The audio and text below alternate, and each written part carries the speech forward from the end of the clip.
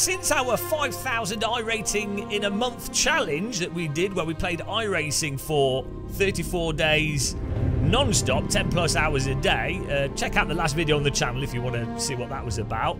Since then, I haven't actually played any other driving simulators at all. I've literally just played iRacing. We've also played some Hell Let Loose, which is an incredibly good game. Best grass and hedges in all of gaming. But yeah, no other driving simulators have been touched. So in this video, I am going to jump into the glorious original Assetto Corsa, and we're going to compare the experience of playing Assetto Corsa with my fully Stockholm Syndrome brainwashed iRacing brain, and we're going to see what really stands out and what is better or worse about the simulators. So fasten your seatbelts, make yourselves a cup of tea, and let's do some driving. Now, first of all, obviously, one of the downsides of Assetto Corsa, that's right, I'm being objective here. One of the downsides of Assetto Corsa is that it doesn't have a online rating system that iRacing has, with the online ability to just jump into a session that's going every hour. That is undisputably the best feature that iRacing has over any other sim after iRacing's voice chat.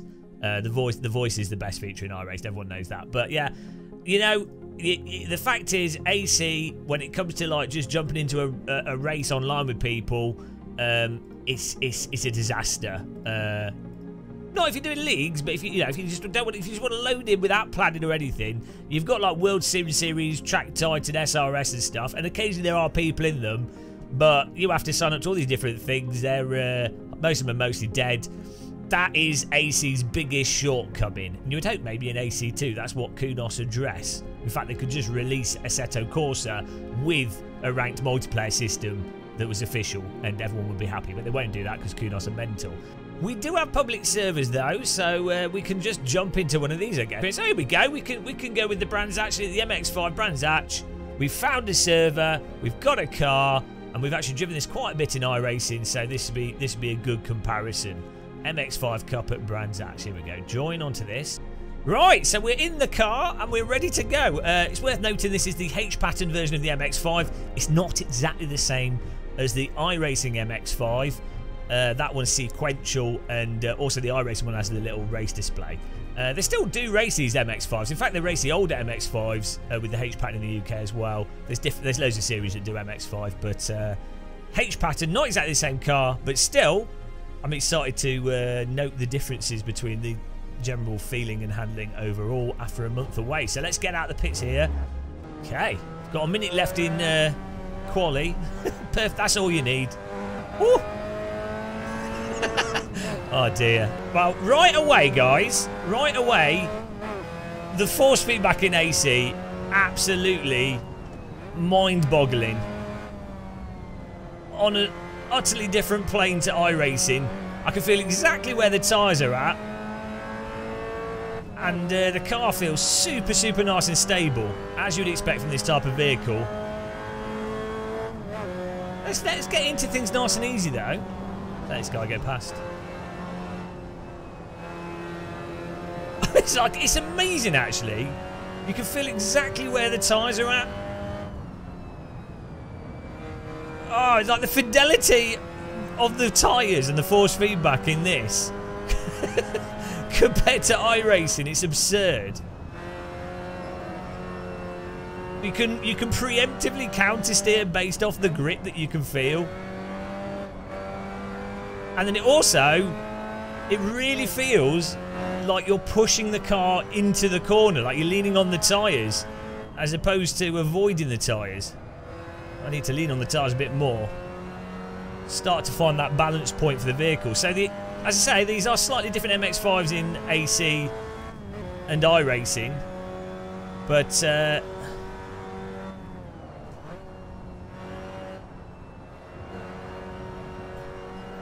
the iRacing one, you really have to sort of hold back. Hold back driving, that's how I describe iRacing. Whereas AC, it's push harder driving. iRacing, you have to drive it like it's a bobsled, preemptively, So immediately, the sensation from having played iRacing a lot to now playing this, the difference is that I am now massively, massively underdriving on the AC scheme of things.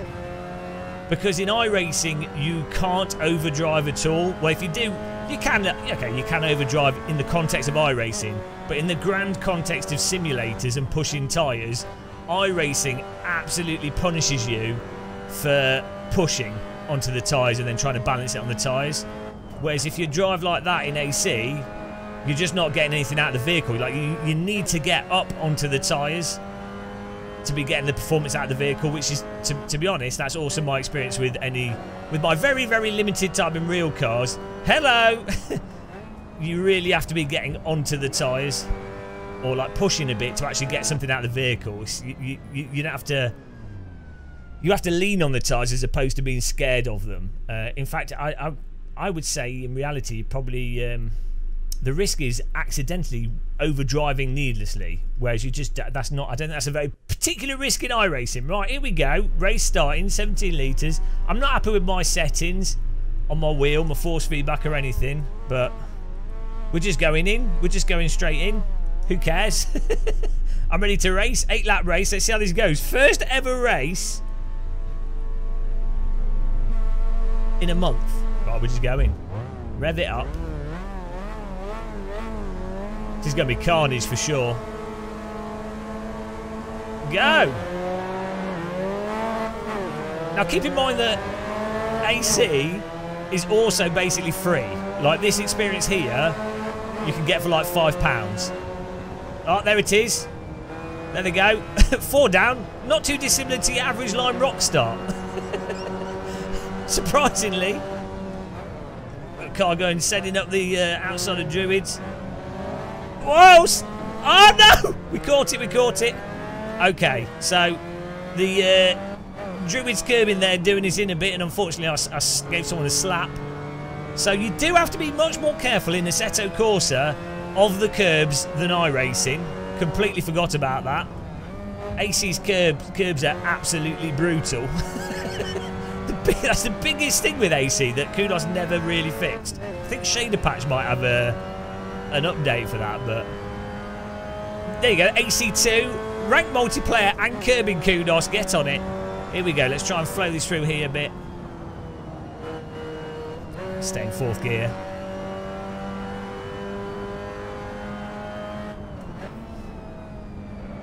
So I'm barely... Look at the car behind catching up.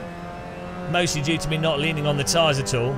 So in iRacing, what I'd be doing is I would go into the corner, I'd take the wide line, and then I'd just use the brake to sort of cause the car to then sort of auto-rotate into the corner from the brake.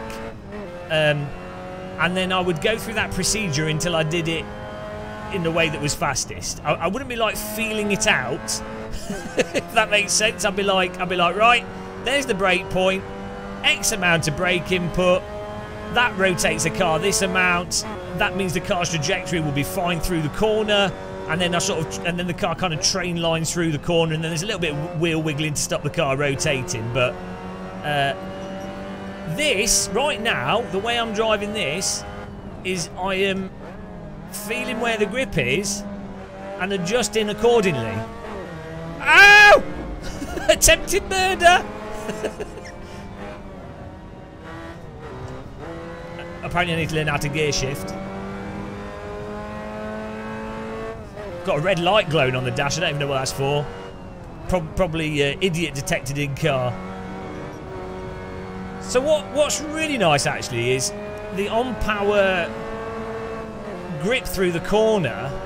These guys are gonna... The way that tyres and grip directly seems to correspond to like the throttle input. You really get that really nice feeling of like a tyre, the actual sense of the tyre slip curve as you're putting pressure on the tyre. You can really feel where the tyre load is. It's really, really analogous to when you're driving in a real car and you feel that G loading on your body. You can feel like where the tyres are at in their sort of available grip. It's a really sort of deep dynamic depth of forces being applied to, and you can feel that through your force feedback wheel in AC, which is absolutely magical. It really captures that aspect of driving. It's just, you don't have that in iRacing at all. So in iRacing, I think the MX-5 doesn't have the worst force feedback out of the cars in iRacing. There's no feeling for braking in iRacing at all. You get the rear pop, you can feel the rear rotating a bit. That comes through. But in terms of where the amount of slip is on the tyres and how much you can push the brake and how much you can then turn in the brake zone, you're much better off using the tyre squeal sound in iRacing. Whereas in AC, I'm just using the force feedback for that, which is, in reality, I would be using the G-load on my body primarily. So AC just feels so much more natural in that regard of you're driving from forces as opposed to preemptively learning stuff. Guys doing a drift comp. It's all good. Oh, but it's actually incredible. Because this is this is a bloody MX-5, guys. It's not like a crazy vehicle.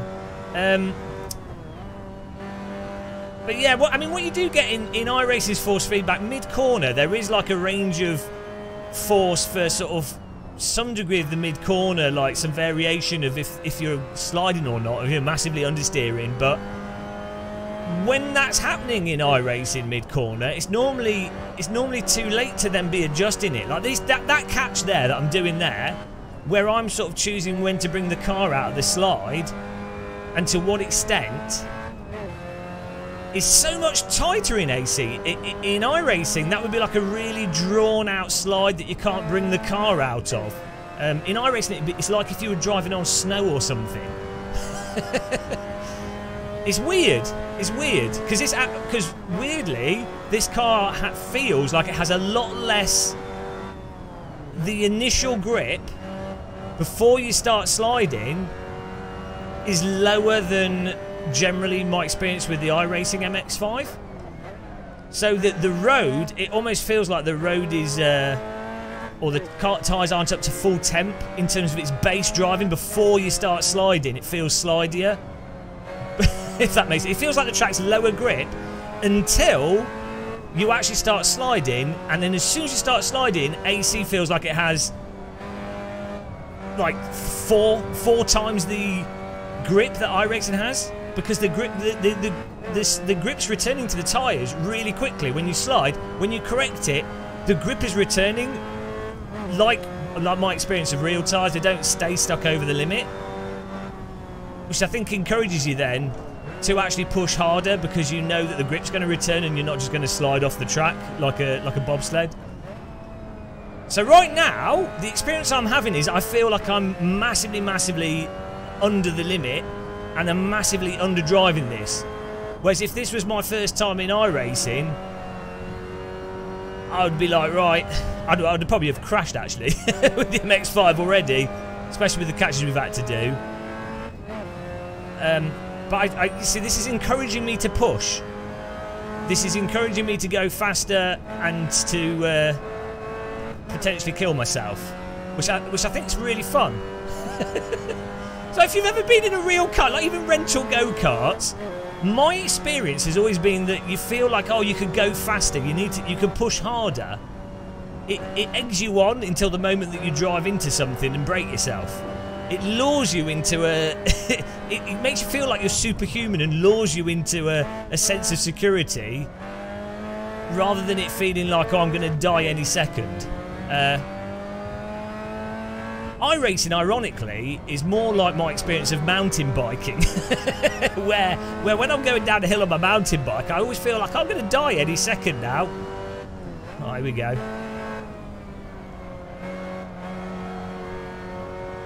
See, we went a little bit too hot into that. I think didn't quite hook it up, and you could just see the front's pushing, and I could feel that resistance in the force feedback. It's absolutely superb. Like, terrible lap time, but superb as a communication of what's going on. We're on lap 5 of 8 here. The other drivers in the server didn't seem to be too bad, actually. We had a few wrecks and some silliness, but I've done a lot of MX-5 in iRacing, obviously top split, and I can assure you, it's not the cleanest of racing. Actually, this is... Oh, he's just binned himself. Really fun trying to actually get this to the limit and then hold it at the limit. It's that balancing component. This is what's completely missing from iRacing. iRacing is drive preemptively, memorize the inputs so you can drive very effective preemptively, which is fantastic as a training tool, and that's a good start. But like, you want to be doing that in any sim. You want to preemptively set the car up as best possible. That's obviously a very good way to drive to go faster. So it's not universally a bad thing, but then it lacks this. Whoa! It lacks this secondary component of actually being able to balance the car properly once you're at the limit. Not that you do, just you can catch slides, and I have to say this because everyone always says that I'm saying the straw man what I'm saying.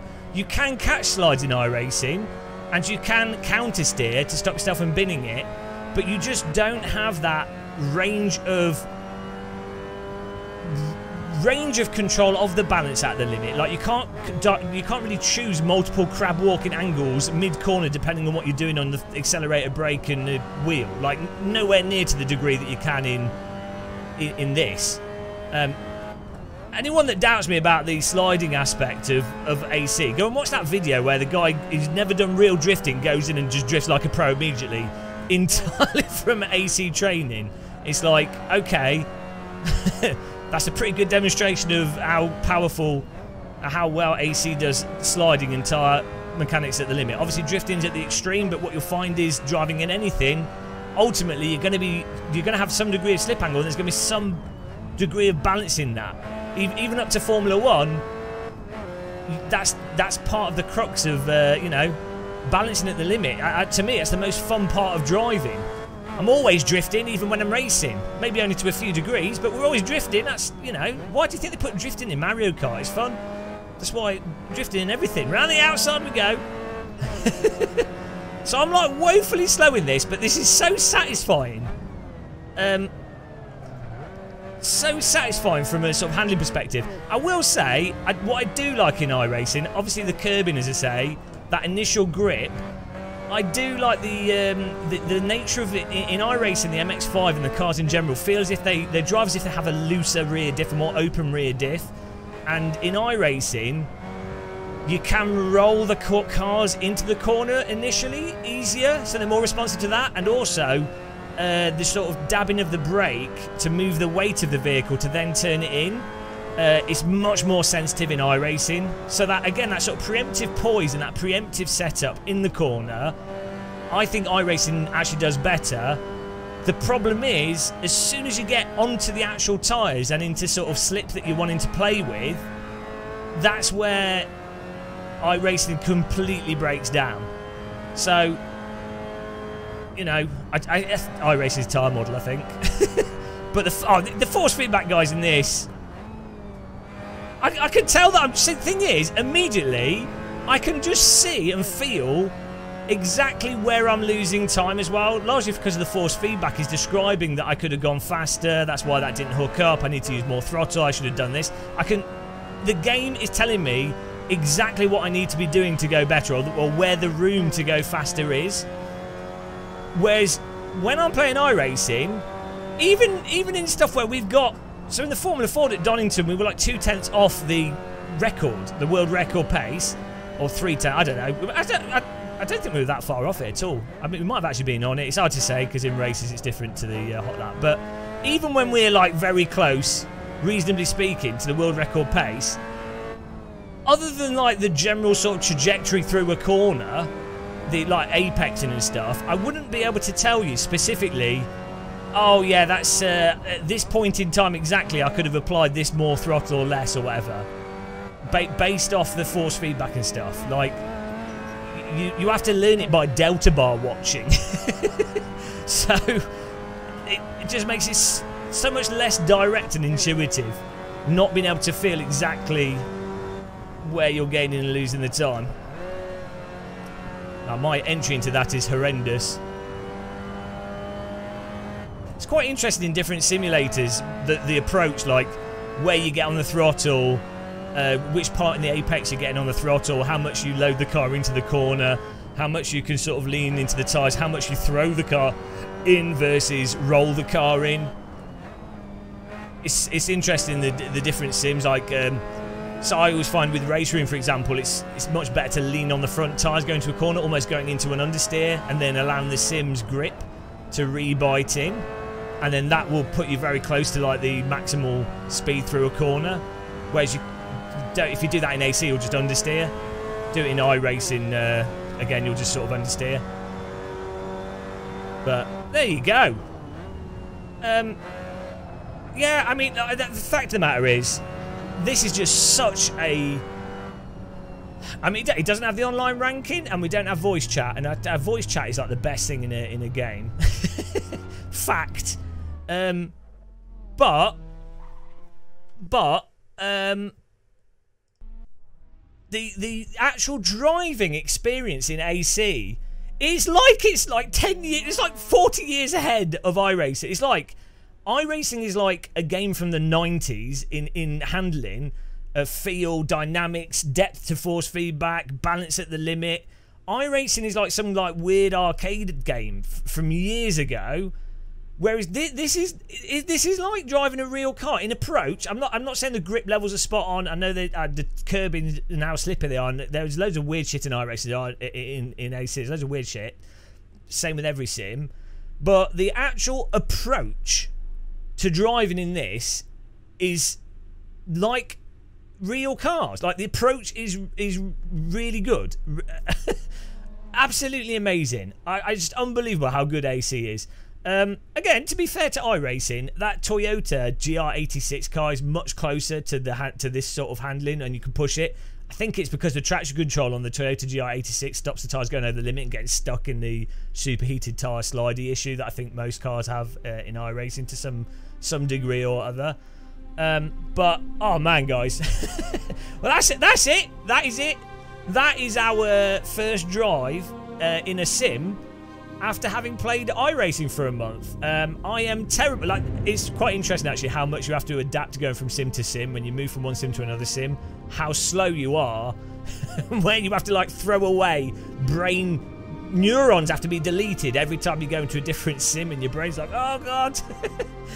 So I could see from my driving there that there was a lot to improve just to go a bit faster. But amazing, guys. Assetto Corsa, great. But you know, at the end of the day, you've got loads of sims out. As I say, the voice chat, the online racing, you know, the sort of rank rating system, the despair, the misery. iRacing is great for that. I will still play iRacing. I've had a lot of enjoyment from it. Just even after a month of absolute brain damage, I have really enjoyed lots of aspects of iRacing. But for the raw handling and driving experience, oh my god, how good is AC? Well, anyway, that's this video, guys. Let me know in the comments section your well-rounded, critical, and completely non-fanboy comments. But if you did enjoy this video, click the like button, click subscribe. That's the new button that I've implemented. It's the dyslexic only subscribe button, the subscribe button. Yes, do all that stuff. Thanks for watching. Happy tea drinking. Take care and goodbye.